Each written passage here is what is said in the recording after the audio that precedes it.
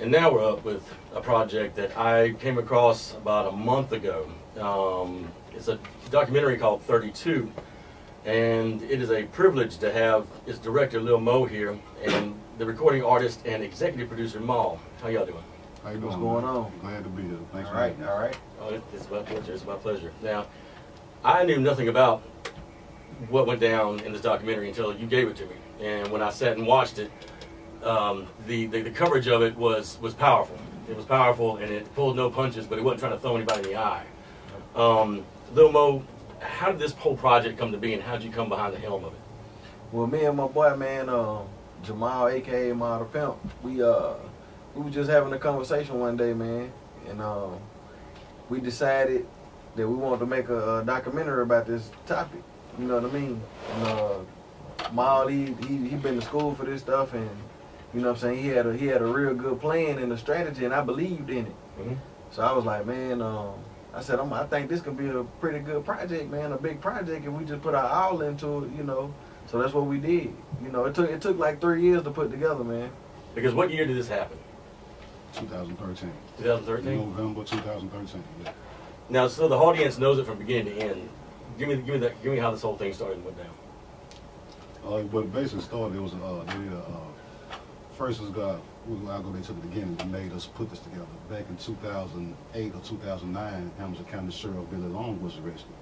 It was caught with multiple kilograms of cocaine, multiple pounds of marijuana, providing firearms to known felons and things like that.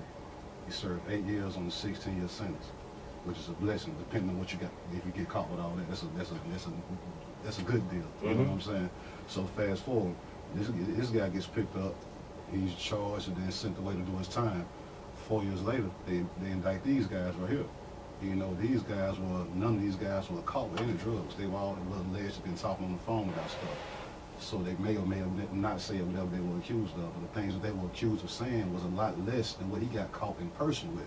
Right. So it kind of just, baffled me that they would get triple the time that he got. You know, if he's bringing in this much drugs and they're accused of talking about this much, where are they getting it from? Right. You know what I'm saying? Right. So the guys the guy who's supplying these men, you lock him up and give him a slap on the wrist. The guys who get caught with or without it, you send them away for almost for life. You know what I'm saying? So that kind of bothered me. That first and foremost. And then when we said on the news that these guys are the worst of the worst and stuff like that, the way they were just profiled on the news. I know a lot of these guys personally. I grew up with a lot of them. A lot of them I just knew from the city, so I know these guys. A lot of them I know their moms. You know what I'm saying? I know their kids, their wife. So I know these guys. So I know what I'm seeing on the news is not true. Right. And then to see the worst of the worst being profiled on the news, to me that was defamation of character. And then if you're really trying to clean drugs up off the street, we'll fault that. But how do you just only get all black men for that? Every race does drugs. Yes. Every race across the border does drugs. So when you only get all black men in a drug roundup, it makes us think they're racially profiled. And the thing about it, Clint, is, if the sheriff is getting caught with 30 kilos, and these young men are the worst of the worst in the community, and they getting caught with ounces. Okay, kilos, ounces. Right. Where they getting the ounces from? Right. Mm-hmm. And How is it? You see what I'm saying? I do. And when I was watching the documentary, they arrested 32 gentlemen, 32 African Americans of varying ages. Some of them didn't even have rap sheets. Right. Some of them didn't have a speeding ticket. Right. Worst of the worst. Exactly. And that's what they were called on the front page of the Chattanooga News. Right. You know what I'm saying? And so then I was reading the part, and you might have to remind me of the name of the gentleman who was talking to his buddy about getting Zaxby's chicken, and they heard that phone call and said that Zaxby's chicken meant a kilo of cocaine, and he's doing what, 10 years? Yeah, that guy was my road manager in this music. Okay, that guy was my road manager. Before he got picked up in this situation, if you want to call me for an interview or call me for a show, you would go through him for that. Right. You know what I'm saying? Half the time that these guys run the investigation, he was on the road with me. We was on flights flying out of town. Right. You know what I mean? Yeah. But they tied him to this investigation out here because of some people who he knew. Right. You know what I'm saying? So yeah, And they didn't have anything on him. So his deal was, okay, we want this guy right here, and we know that you're cool with this guy.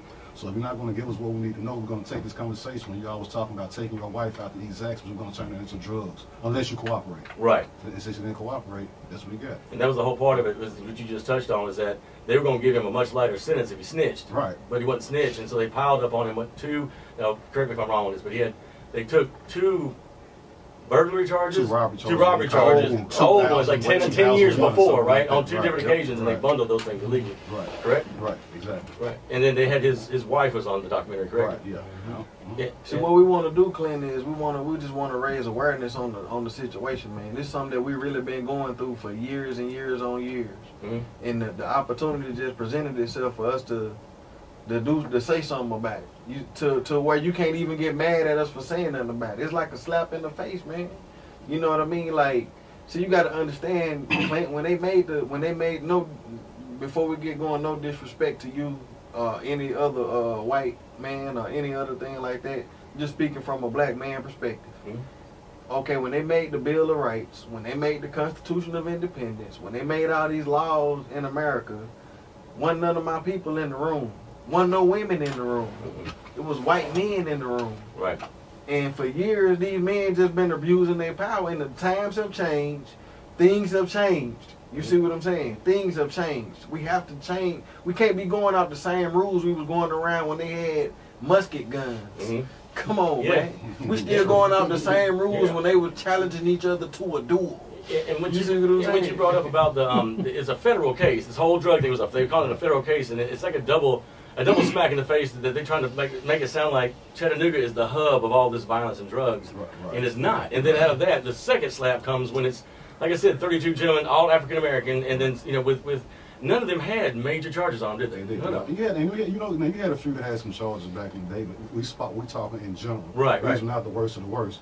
And then to go a step further, these are the worst of the worst who causing all this crime and selling all these drugs. And these guys have been gone since 2013. It's 2019. We still got a lot of murder in the city. We still got a lot of drugs in the city. So who's doing that? And these guys are gone.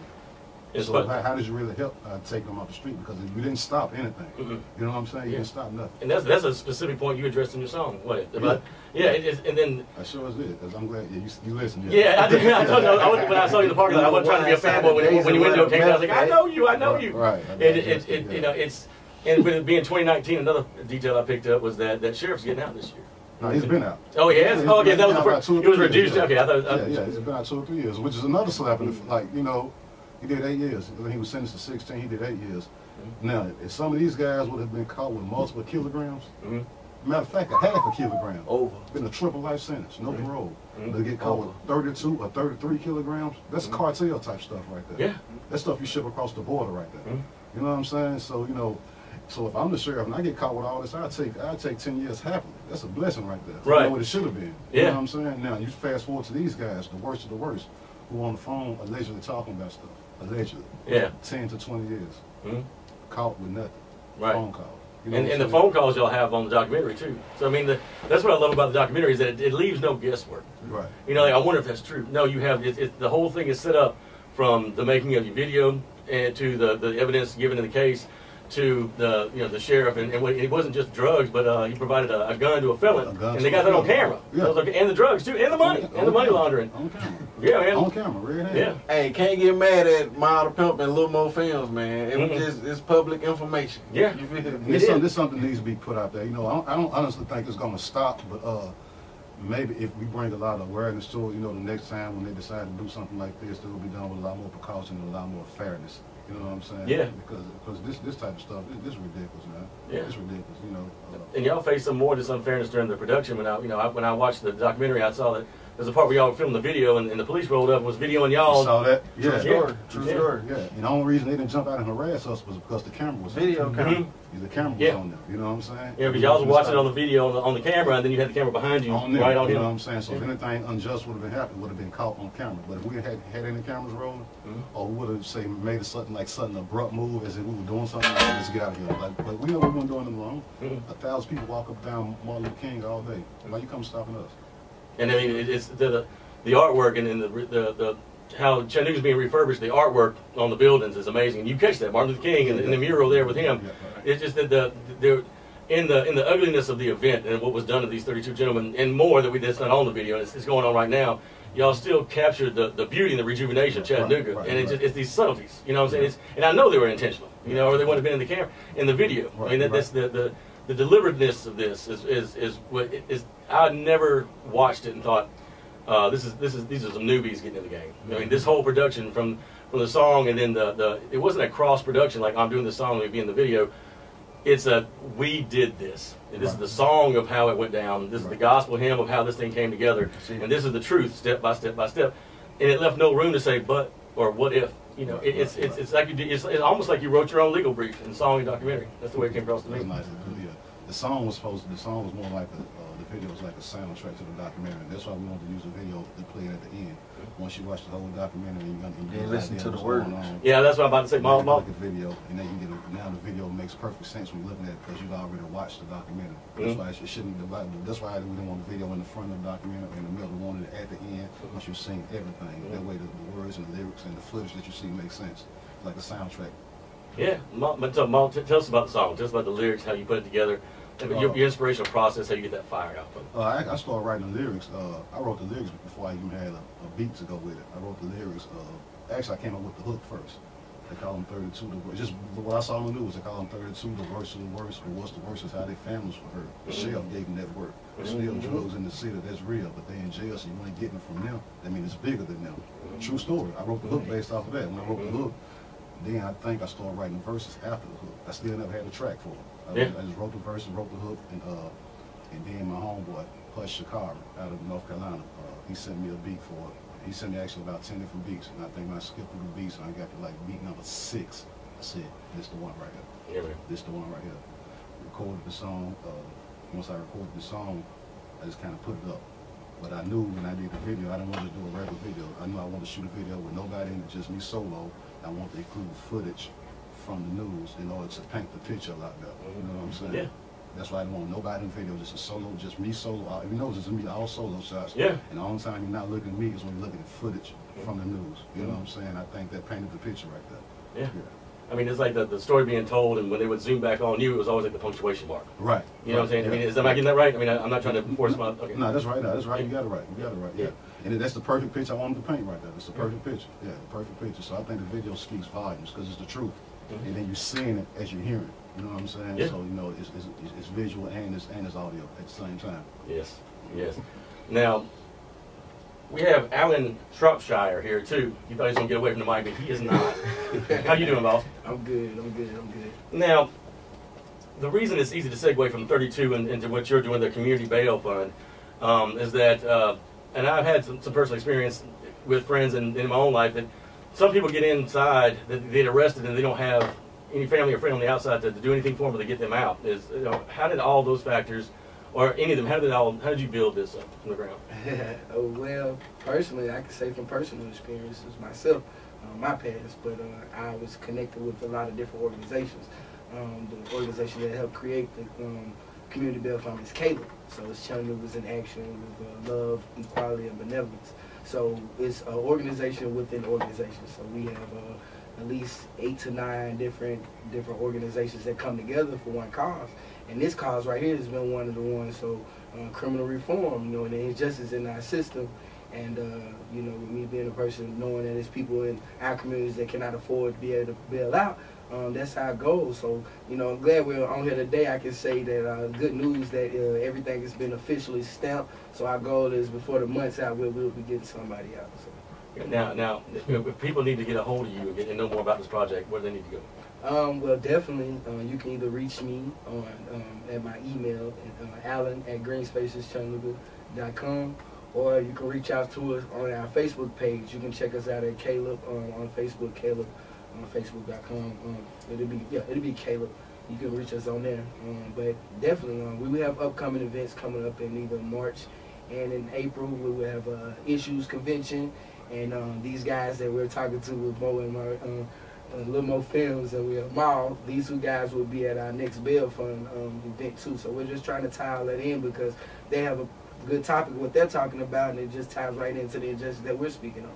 Right on, right on. Now, Little Mo, where can people find your documentary and get their hands on it? Where can they buy it? Hey man, you can go to www.32 documentary www.32dvd.com. All right. And Maal, where can we find your CD? Well, let me say this: the documentary, like you just said, as far as locally here in the city, you can go to the Fast Stop gas station on Will Cox Boulevard, 2285 Will Cox Boulevard. The 32 documentary sitting right in there. behind the shelf. Walk in, you can't miss it. You can see the posters on the wall to let you know that it's still there. And then again, the website, 32documentaryDVD.com. If you want to order offline for those people who like to use credit cards and don't buy physical copies like that. You can order, have a physical copy sent to you, or you can order and stream it and watch it on your computer, either or. So we're covering all aspects, no excuse. Yes. No excuse. None whatsoever. Stream it, get it mailed to you, or go in the store and get it, however you want to do it. Make sure y'all go subscribe to their YouTube, Little Mo Films. Catch me on Facebook, Little Mo Films, Instagram, Little Mo Films, Google, everything. Little Mo Films. Little Mo Films. Same here. Yeah. Instagram.com at Maal The Pimp, Twitter.com at Maal The Pimp, Facebook.com, Maal The Pimp, aka MTP.